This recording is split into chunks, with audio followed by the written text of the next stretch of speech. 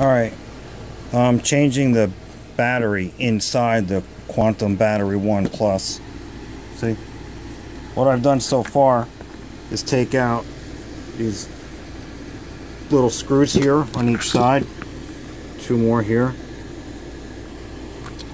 Those screws go into the plastic right there. Sorry, this camera doesn't focus that well. Once you remove the screws, you can wiggle this piece loose, but don't pull it too far because it's still attached to the battery inside. It's hard to see here. I don't have good lighting, but if I go like that, see the battery is still in there, the white piece. So now I'm gonna have to tap that out of the leather case, and I don't know if you're going to be able to see that or not, but I'll try. Put this thing up here next to the soldering iron. I have no idea where it's aimed at. So now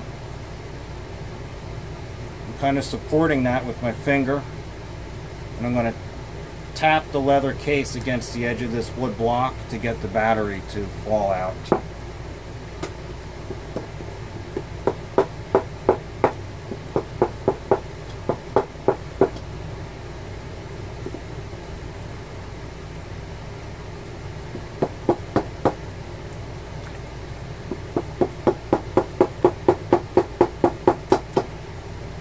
Coming. Almost.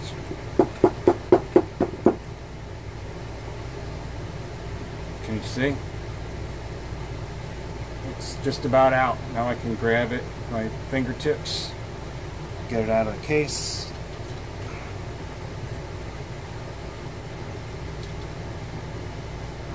Sort of.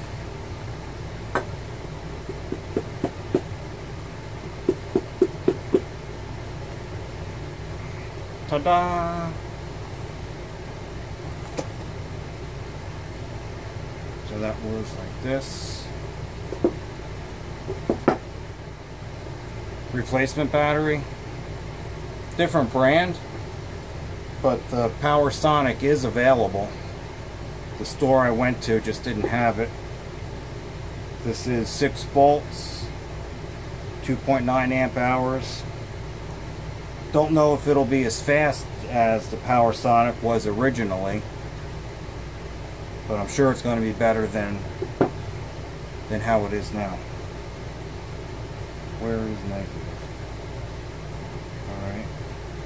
Negative, positive, just like the original one.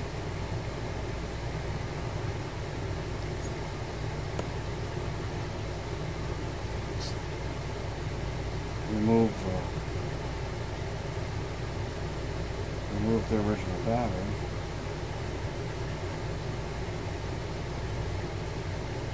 When I do stuff like this, I usually take pictures of it before I take it completely apart, that I can refer to if I need help putting it back together. So this is going to go like that. Original battery.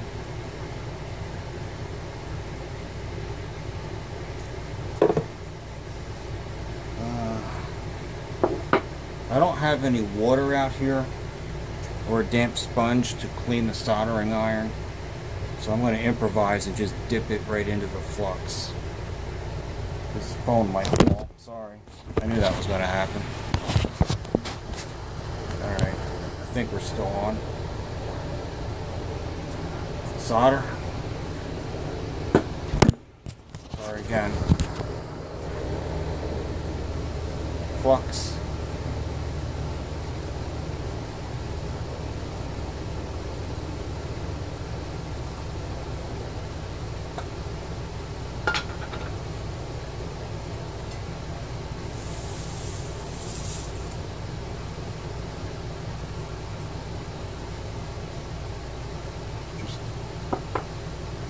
Cleaning the soldering iron there. I think you're supposed to use a wet sponge for that.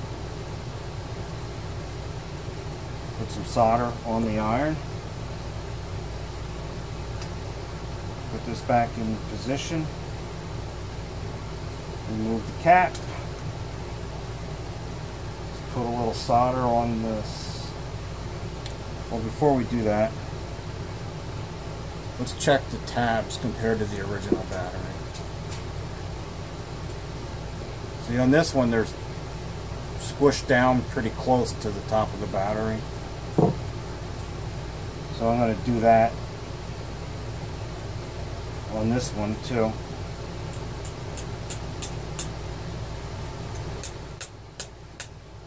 I want to make sure it can fit in the case.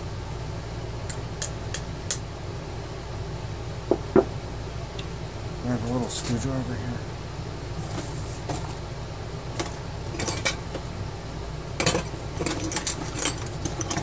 Because I wouldn't want to go across the room and get a screwdriver, right? How about a drill bit instead?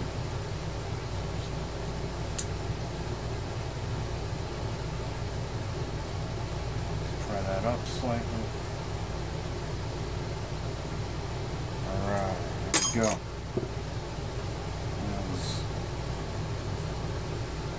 It's like this, right? Positive, positive. Yep, that's how it was. Okay. Now, let's put a little solder on here.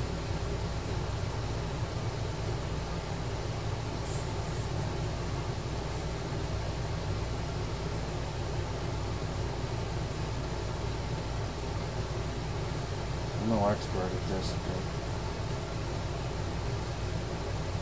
it should.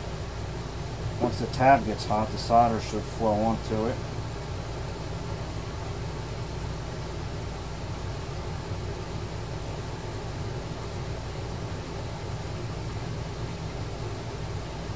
Just not there yet.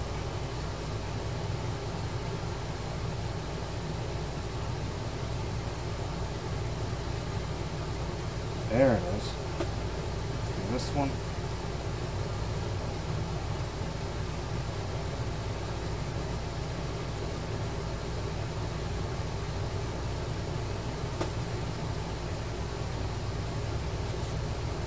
Plus, one more time. That's how it goes, right? I think so. Looks right. Looks good.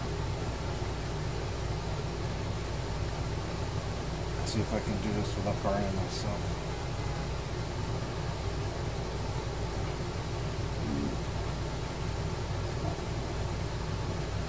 Wouldn't be a bad idea to hold this with needle nose pliers or something.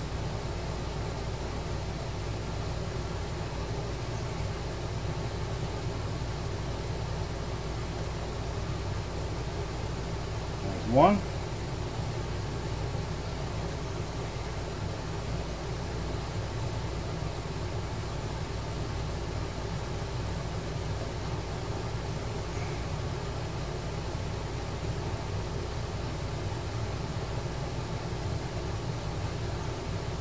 There's two.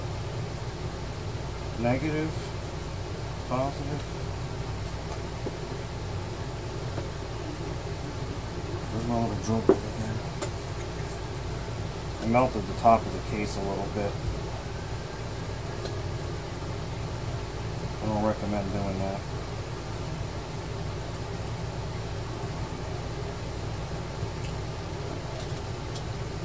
Alright. So now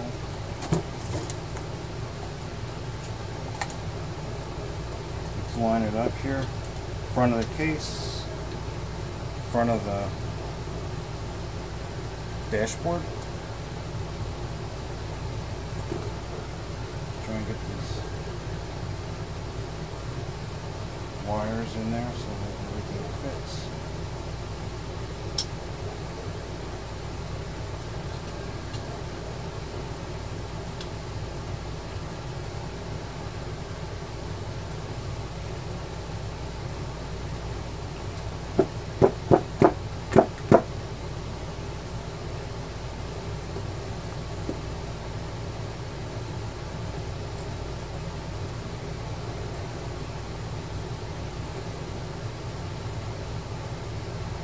They don't leave any extra room in these cases.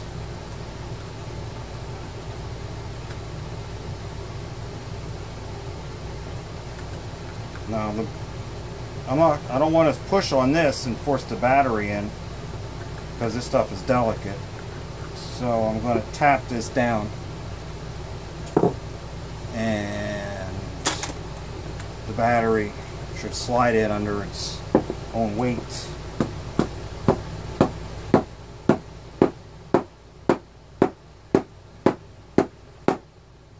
Like that. And screw holes almost line up.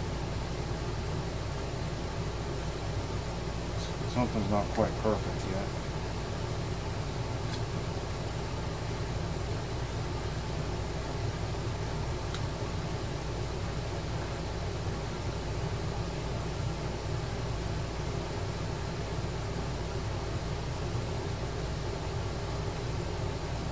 I think that's it. Ah, yeah, now I can see. So it has to go a little more.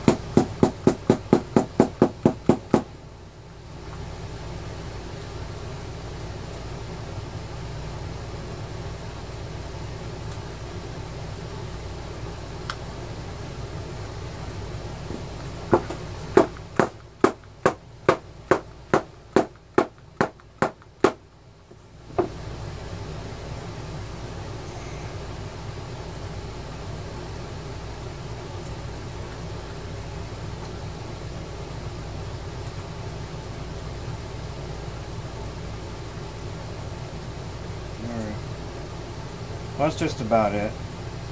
See, looks about like original. The screws are in the house where I started this project. So I'm going to go back in there, put it together, and see if it works.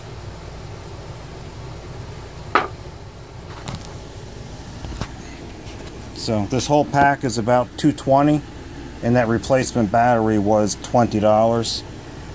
And online they're even cheaper.